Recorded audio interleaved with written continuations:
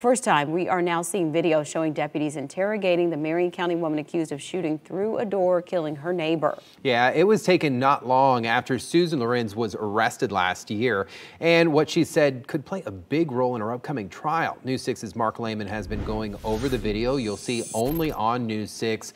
Mark, Lauren says she was in fear of her life at the time. Yeah, she claims her neighbor threatened to kill her during the confrontation that happened on the other side of her locked front door. Lauren says she opened fire in self-defense, but deputies say that wasn't the case. It was banging, it was yelling. I thought she was just going to break down the door. In this newly released video, Susan Lorenz describes the encounter that happened at her home in June of last year. She tells detectives her neighbor, A.J. Owens, was enraged after Lorenz threw a pair of roller skates at her children. When you say screaming, describe what does that mean?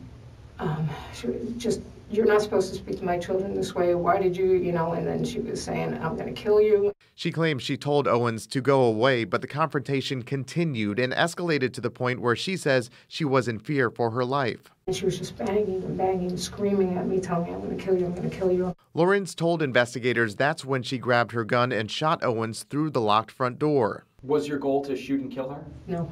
What was your goal? To shoot and hopefully, she'd hear the shot and dissipate. Lorenz claiming self-defense, but deputies didn't believe there was reasonable fear that her life was in danger and made an arrest. I feel horrible. I can't do this. Okay, well, we're going to go to the jail. There's no changing this. There's no stopping it. I don't care. Kill me. Lorenz clearly had a difficult time there accepting news of her arrest. She's facing several charges in the death of A.J. Owens, with manslaughter as the most serious.